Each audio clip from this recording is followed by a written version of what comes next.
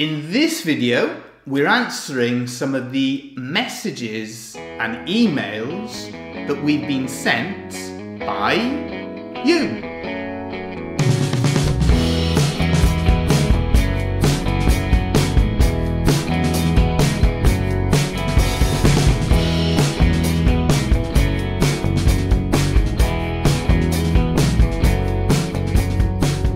So having read your messages and your emails, one of the main areas that comes out, it's really getting started. That seems to be the sort of main area of interest and the main area that you would like us to share. And it's easy for us to forget some of those early steps and some of those early difficulties. And myself, I was very fortunate because when I started out myself with those early stages, I was in and around the workshop here, so I had others who could guide me and could make that process of learning slightly easier. To help anyone who is very much in their first steps of learning wood carving, spoon carving, or love spoon carving, I'm going to break this video down into 4 key sections. The first one is wood. And in that section, I'm actually going to say something slightly different to what I normally say in regard to woods. The second section is to do with tools. Now, basically, I'm going to be reinforcing what I normally say when it comes to tools. The third one then is to highlight some of the very basics of the methods that you use for carving. And the final one is to give a bit of attention to design, because it's a key area for how you can make your work more unique and more personal to you. So that's what we're going to get into, is to focus on those 4 key areas for anyone who is in their very first stages of learning wood carving, spoon carving, or love spoon carving. So as I mentioned, our first key area is the wood itself. Now, as I mentioned, I was very fortunate. I grew up around the workshop here, so I had access to wood that had been processed ready for the job. We mentioned that we use a lot of recycled wood, that sort of thing. But if you're starting out and you've got no background in wood carving or woodwork whatsoever, how do you go about getting wood? But not just how do you go about getting wood, how do you get wood that is suitable for learning and those very early stages of learning wood carving? Now, I would normally say that it's best to avoid buying woods online because it's often overpriced for what you're actually getting. And there are far cheaper ways to source your woods. However, in this case, where you're right at the very start, timbers like lime, which are easy carving wood, can be the difference between you progressing and continuing to carve and giving up altogether. So I think that it's reasonable to look at beginners wood carving wood, because that has been cut and processed specifically for the job of learning wood carving. So it should be suitable for these early stages. It may be the case that somebody's given you wood and you've got access to logs and things like that.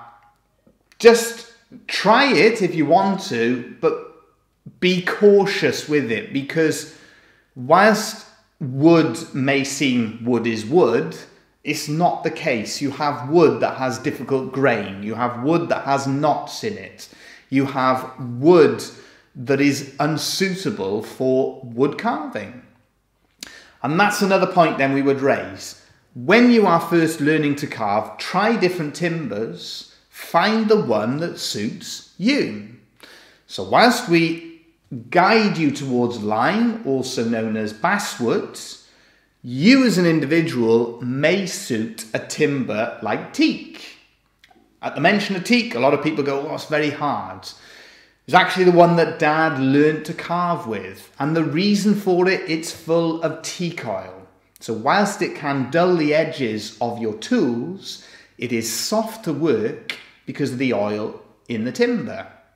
So in summing up our first area for learning the very basics of wood carving, initially I would advise using a timber like basswood lime just to have a go at those basic processes. But if it doesn't suit you, try different timbers before you give up on it. Remember to consult advice. You've got wood carving clubs, you've got experts, you've got carpenters, joiners. They may be able to give you some valuable input. But ultimately, try different things and see what suits you on your journey to improving your wood carving best. The second key area that I've identified for those initial steps in learning wood carving are the tools. Now here at the Lovespoon workshop, we've got access to quite a wide variety of hand gouges and hand tools, as well as having access to different mechanized tools. When you're first starting out, it just isn't necessary. 4 or 5 different shaped gouges, maybe a coping saw, and some form of securing your work will be sufficient to get the job done. And it will allow you plenty of scope for learning the process of wood carving. Now I know that whittling is very popular, and I'm not advising people not to do that. If that is your interest and the method that you want to pursue, go for it. It's just that I would suggest that it is easier when learning wood carving to secure your work in some way, either using a vice or a clamp. That way you can get both hands on the tool that you're working with. It gives you more stability so that whatever you're working on doesn't move around as much, and it gives you a lot more control over the tool that you're using. When it comes to the gouges themselves, you will see a lot of cheaper gouges, larger sets of gouges, and this can be really tempting because it's keeping your costs down. But what I would suggest is to buy 4 or 5 gouges of a reasonable quality. You will end up getting more use and they will be better suited to the job than buying lots and lots of cheaper ones that just don't do the job as well. Now we've done previous videos talking about the different gouges, different gouge makers, how you can source the different tools. So check that one out, because the tools can be a really important area that again can decide whether you are successful or not in your pursuit of learning how to wood carve. Another area that you often identify and question us about when it comes to the tools is sharpening. Sharpening is an essential skill to develop. But just like the process of learning to wood carve, it takes time to learn. There's loads of information out there. There's loads of different systems out there. We've done a few videos again ourselves showing you different methods of sharpening. Practice it, learn it, and develop those skills. However, there are other ways that you can get tools sharpened.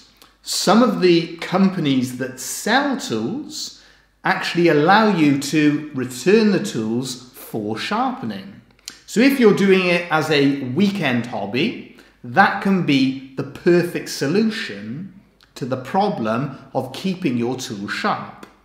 However, if you can learn the process of working with a simple slipstone or oilstone, it can allow you to keep your gouges and chisels well sharpened and well honed, and that is an important step in improving your wood carving, is having a suitable and sharp tool for the job.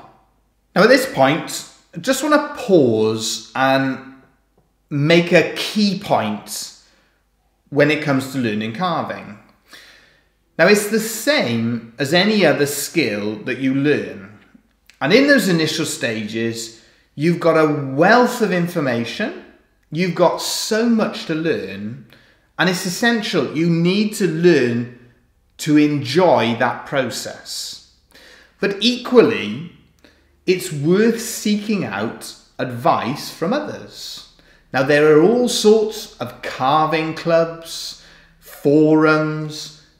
There's a lot of information out there. And if you are stuck on something, there's people like myself doing YouTube channels. Reach out, email us, message us, put a comment on one of our videos. We're always willing to share our knowledge and our experience. And it doesn't matter how much wood carving you've done, you're always learning something new. Our methods, our process, it has changed massively over the years because we're always learning and we're always changing and we're always developing.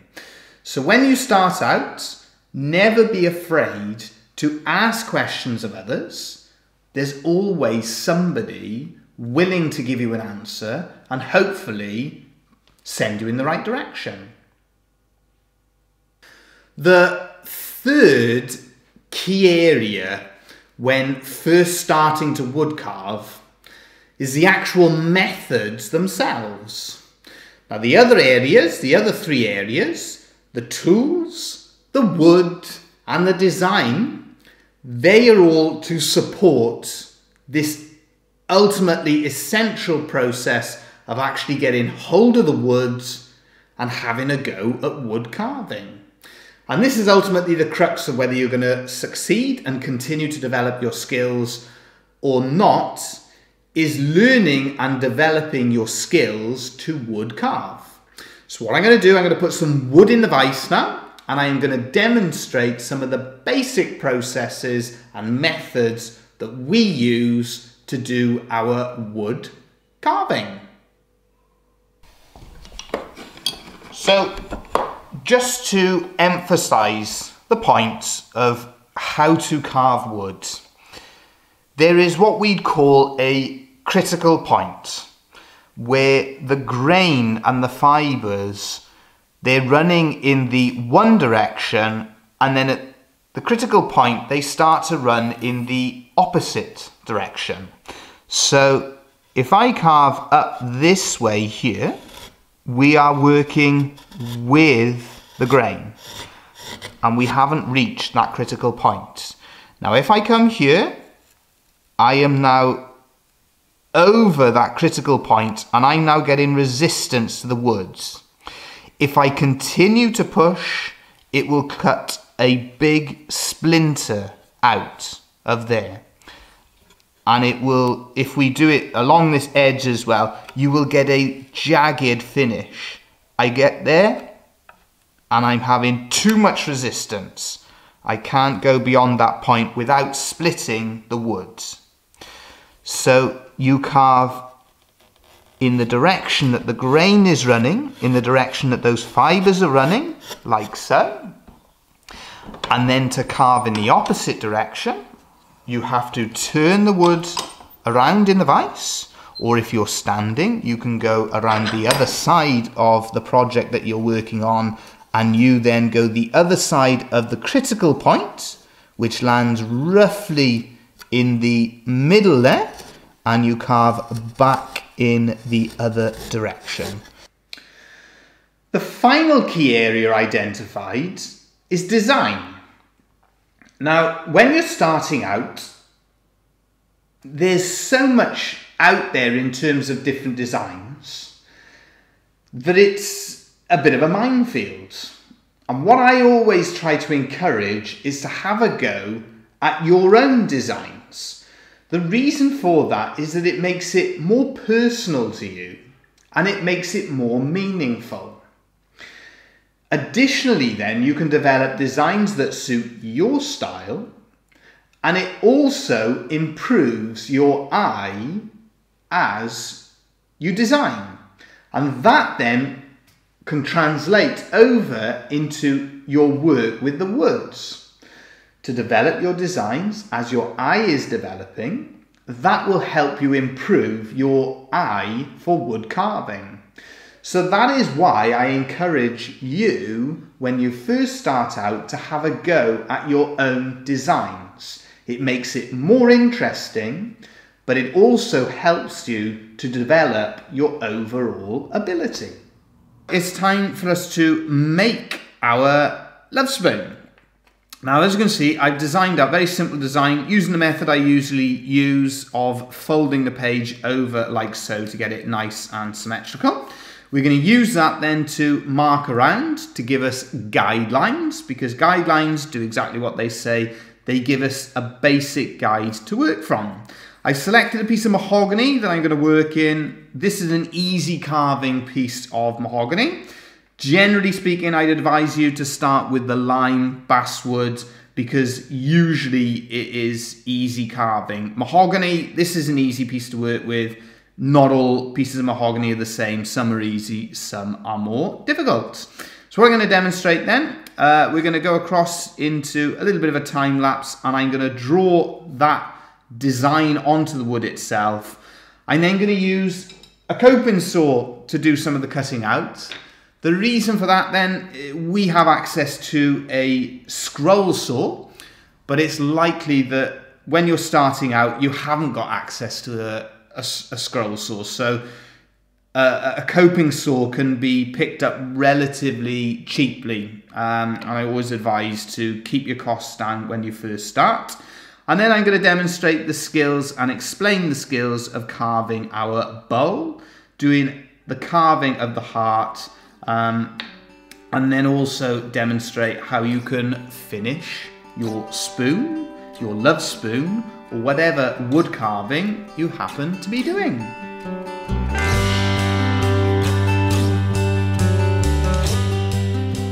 What I'm going to demonstrate for you now is a simple method for cutting out the spoon itself. Now, we marked that on there, so we've got our lines on there marking it out, our guidelines, and we're going to use those as a rough guide. I'm also going to demonstrate some simple carving techniques, a simple method that we use for carving the bowl. Also then going to show you how we do stop cuts and just cutting down into our heart shape to give the spoon a little bit of depth.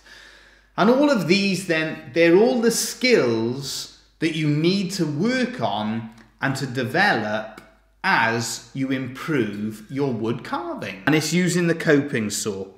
There's two reasons that I've chosen that as the methods to demonstrate for you. Firstly, it's a relatively inexpensive method to use. And secondly, because it's a hand tool, it helps in that process of getting used to the wood, of using your hands to work with if you haven't got a background in that.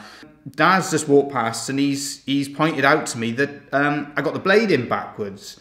Now this is interesting because whilst that is technically correct, which you were pointing out, I actually prefer it. So whilst I'm cutting backwards, I find that it actually cuts better. And this is something you pointed out that a lot of people... It's a debate.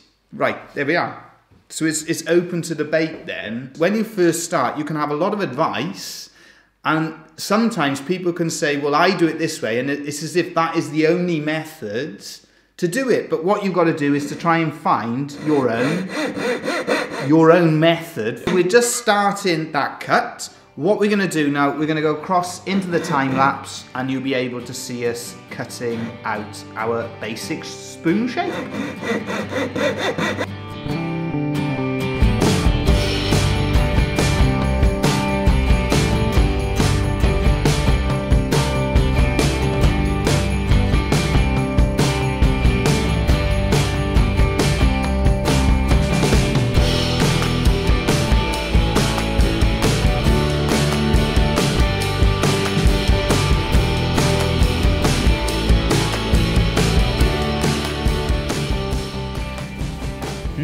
that we've got our very rough outline shape of our spoon cut out using our coping saw, the next thing we need to know how to do is to put a bowl on our spoon. So what we do for that, we put a centre line across the middle there, and then we mark out a rough bowl shape. Again, we're giving ourselves a guideline. Now this is the method that I use, and one thing I'd like to emphasise again, just because I use guidelines doesn't mean you need to use them. They're just useful, so we can use them as a rough guide just to help us out. If you don't want to use them, don't worry about it, don't use them. But for anybody who's starting right at the beginning, they can be useful. Other things you need to know then when you come to do a bowl, and we've done videos specifically talking about carving the bowl out. You mark your spoon with a vertical grain, especially if you're starting out, because it's stronger, it's not fragile here, so it can't snap as easily, and it's also easier to carve because you're working constantly with the grain. So that's something that's important to know when you start carving. The grain is running in this direction, so you can see the lines of the wood, they're running in that vertical direction, and that's the way that you want to be carving. So again, we're going to go across into the time lapse, and I'm just going to demonstrate how you can carve out a simple bowl.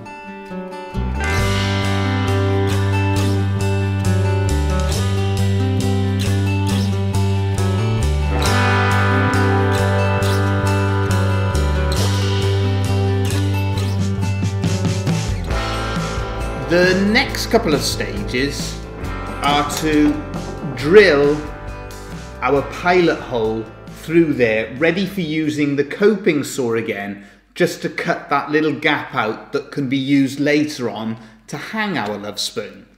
We're then going to go on to shaping all of this. So where we've cut round the outside, we've got quite a rough finish.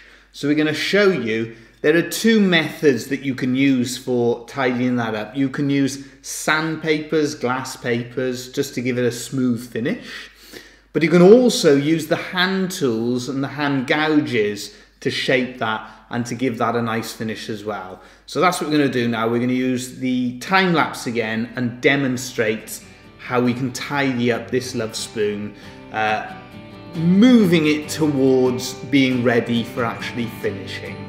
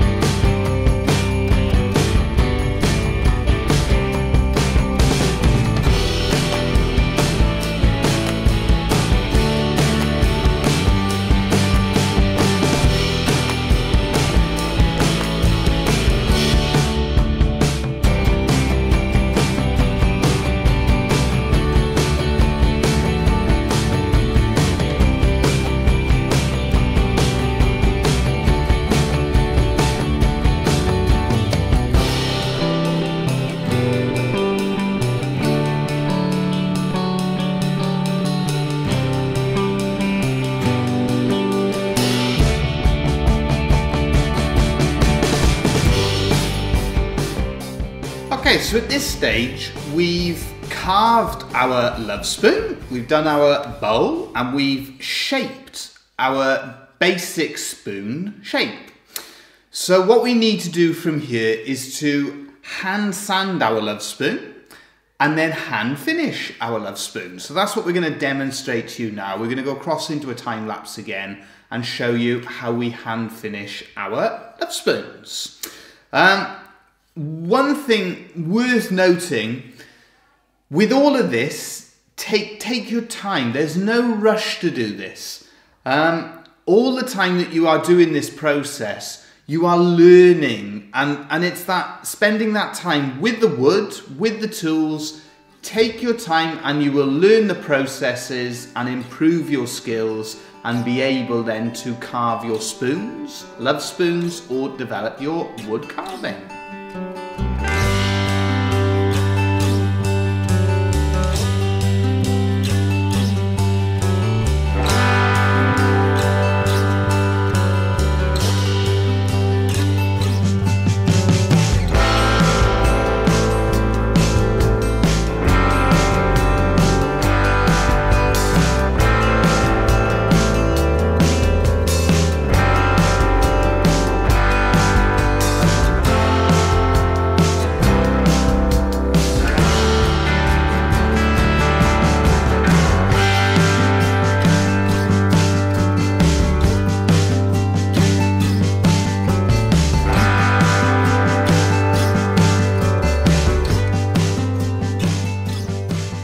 So there you have it. That is a very simple love spoon to get started. It's a lovely process. So for anybody who hasn't had a go at carving a love spoon, a spoon, or doing any wood carving before, have a go. It's great fun and you may surprise yourself with what you are able to make. If you're new here, don't forget to subscribe and ring the bell so you know when we upload another video.